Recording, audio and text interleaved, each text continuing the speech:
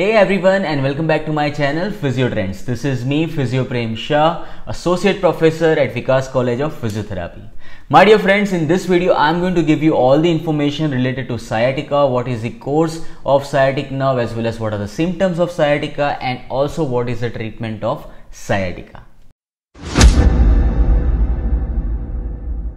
So let's begin with a little bit of introduction that what is sciatica, why it happens and what are symptoms can be there. So basically we need to understand here that this condition is a result of sciatic nerve or nerve root compression. Affected patient mostly experiences pain and paresthesia at the sciatic nerve root, okay, and this also can include muscle weakness or limitation of the activity. It often worsens with twisting forces, bending activities or cuffing activities. So basically any activity which involves core can affect the symptoms of the sciatica. Next is what can cause sciatica. So basically mainly two causes are there. The first one is herniated disc, or else it is limited activity or sedentary lifestyle of the patient. If it is herniated disc, it is because it is directly compressing the nerve root. If it is because of the sedentary lifestyle, it is because the core is weak, and because of that the stability of the spine is not there and there will be pressure on the nerve root, and that causes symptoms related to the sciatica. Now here it is very important that we understand what is the course of sciatic nerve so that we can understand the symptoms of the patients in a better way and we can identify and investigate this condition. So for that we should know that this nerve starts from the L4 to S2 nerve root and it combinedly forms this particular nerve, and it starts at the lumbar plexus, goes through the pelvis, and when it exits the pelvis it is going anteriorly and inferiorly to the piriformis muscle, and from that piriformis muscle, now when it goes backside of the thigh, it is going along with the bicep femoris muscle, and after that it branches out in two nerves from the popliteal fossa, which is your common peroneal nerve and tibial nerve. So all this area, basically whole of the lower limb, is supplied by sciatic nerve, mainly the back of the thigh, and that is why most of the symptoms for the patient will be present in the back of the thigh, like paresthesia, muscle weakness. The question comes how to investigate this condition. It is very easy. We can investigate it with the help of SLR test.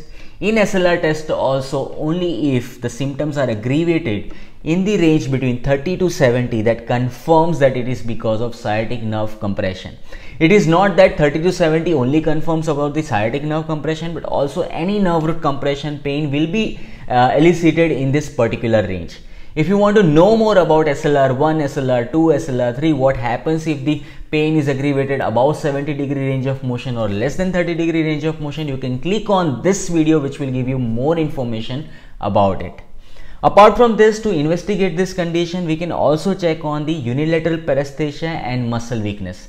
As I was saying, according to the course of the nerve, if the same root, the muscles are weak or else patient is feeling paresthesia, that again confirms that patient is having sciatica. Now the final part, my dear friends, treatment. So treatment we can give symptomatic as well as we have to give generalized treatment and as well as treatment for the precautions. So symptomatic treatment for reducing the inflammation mainly we use is contrast bath, so that patient is feeling less pain, less paresthesia, and nerve root compression also is reduced with the help of that because of the inflammation is reduced. Another treatment or education to the patient can be, we can ask patient to avoid prolonged activities. Now this means that if patient has to perform any activities in any particular position for more than 20 or 25 minutes, they should strictly avoid it, or else they can change the position in between, and after that they can continue performing that activities. So that can be a very good advice for such patients. Apart from that, good posture, good lifting activities and everything also, again because it involves your back when you are talking about posture or lifting activities. If you are performing it smoothly, then there are less chances we are going to compress the structure. Also we can give gentle lumbar stretching, which is for the prolonged duration, so that we can maintain the flexibility, we can maintain the range of motion, and because of that again we can avoid nerve compression in that area. And also we can advise patient for regular light exercises for the precaution purpose, which can be like light walking or swimming exercises. Basically this will be improving mobility of the patient and as well as core strength, so that in longer duration we can prevent this condition from happening. I really hope that you all have understood basic about the sciatica, what it causes, as well as what can be the symptoms, how to investigate it, and what treatment you can give for the patient from the physiotherapy point of view.